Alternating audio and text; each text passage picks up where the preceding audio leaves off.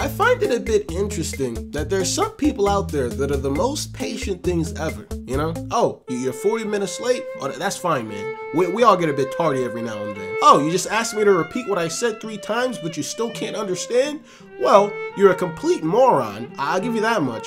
But don't worry, I'll repeat myself. It'd be nice if everyone was like this, you know? If everyone could take the time out of the day to realize some humans require more patience and time than others. But of course, you know, not everyone's like this. In fact, not a lot of people are like this. I don't know what it is, but some people are on a fucking time bomb. They're ready to snap the moment you try to ask for any sort of assistance. You know, and I'm sure we've all encountered a bunch of these types of people growing up. You know, classmates, co-workers, teachers, supervisors, even parents. Yeah, parents. Back around the elementary school days, I remember this one time asking my dad for help on my math homework. Never again would I ever make that mistake. Never again. I think it was a multiplication homework, and the question was something like, what's 3 times 7? And I'm like, Dad, I don't really understand this. Can you help me with this? So he walks over, he sits down near the table with me, and he's like, whoa, wait, 3 times 7? What? This is easy. You should know this. No. What's 3 times 7? He's asking me, and I'm like, 12? And then he says at a slower pace, what's 3 times 7? And I'm like, 37? What's 3 times 7? And I'm just there sitting, 37? Okay, son, I'm gonna ask you one more time. What's 3 times 7? My father's gotten a lot better at parenting now, but after that day, so many emotions were going through my head. The fear of asking for help, the fear of failure. Sometimes just seeing the numbers 3 and 7 spooked the hell out of me. I had it even worse with some of my teachers.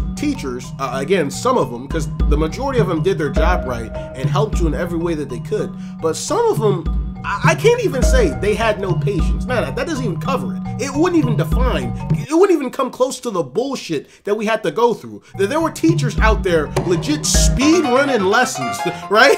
And if you ask them, hey, can you slow down? Can you repeat what you just said? Can you go back? I think I missed something on that slide. They'd either A, get really upset and say something like, next time pay more attention, or you'll have to get the notes from someone else.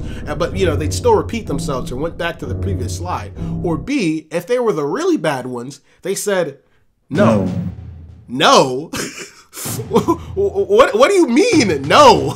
You're a teacher. You're supposed to be helping us. That's your job. Like, imagine if people in other professions did some shit like that. I'm drowning. Someone help me. And then the 4 lifeguards on duty are like, no. Imagine having surgery and the surgeon just stops midway and goes, nah, this is taking too long. I don't feel like it. Turns off the lights, goes home while you're on the operating table, body's still opened up and everything. Like, no. How about stop being a little bitch and do your job? You know, how about stop being a little bitch and just having some patience, you know? I mean, obviously, if you're someone with a job that requires a lot of patience, you should be criticized more for having none. But this example goes out to everyone. Slow down. Relax. I get it. It's hard, all right? Take a deep breath. Let's be nice and have patience with one another. Because throughout my life, I've had to deal with lots of people who've had none for me. Maybe it's just human nature, and I'm not trying to say some we live in a society, you know, type of shit, but I feel like if I was sinking up to my neck in quicksand and asking people around me for help, I can guarantee they'd rather yell at me and tell me why I messed up instead of just helping me get out the damn quicksand. Ooh, it is I, Kneecaps of the future, here to hypnotize you, to tell you that if you're not in Kneecaps Discord server, you're a little bitch. All right, that's about it. Have a good day.